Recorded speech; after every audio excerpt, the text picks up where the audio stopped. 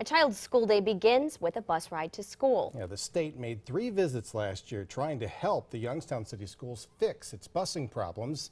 The message got through. Today I was reporting on the changes made by the district and who recognized that they were working. The Youngstown City Schools have gotten a better grade for making improvements to the busing system. As you know, transportation was one of the hardest hit areas as I came into this job. And on day 2, all drivers were decertified and buses were grounded.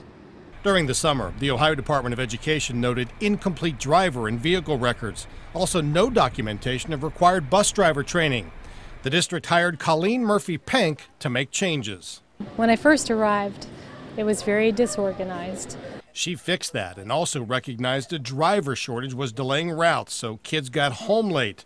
14 drivers have been hired to correct that problem. She's also in the process of adding technology to help keep the buses on track and so everyone knows where they are. We're going to put technology into the hands of the parents through an app on their phone.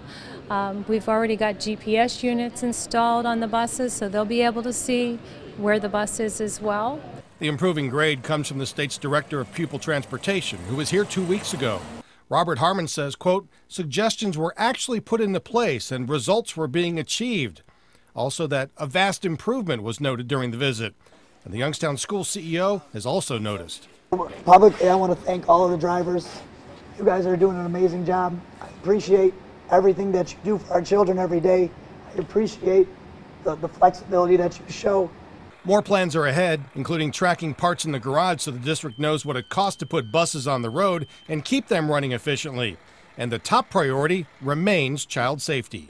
I'm still committed to ensuring that parents know when a child gets on a bus and when a child gets off a bus. Aides have also been put on the school buses to help the drivers and make sure the kids do the things they're supposed to in order to stay safe and out of trouble.